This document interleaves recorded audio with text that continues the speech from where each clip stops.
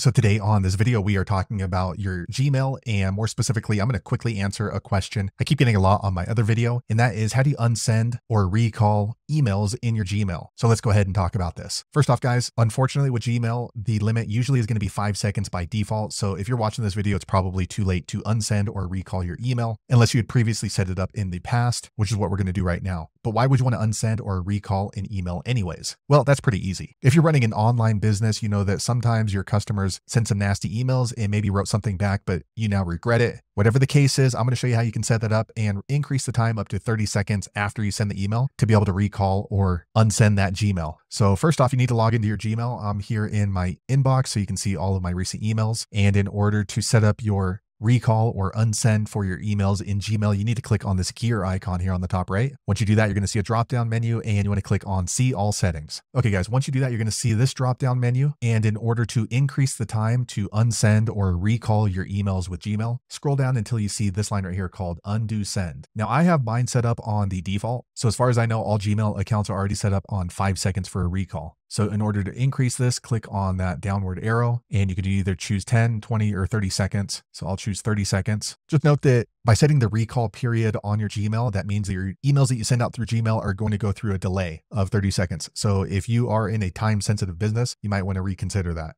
Okay, so once you've set that up to the settings of your liking, it's not going to take effect until you scroll all the way to the bottom and click on Save Changes. Okay, so once you do that, I'm going to show you how this works. So I'm going to go ahead and open up an email. Okay, so I'm going to go ahead and compose an email. This is an email I am going to recall.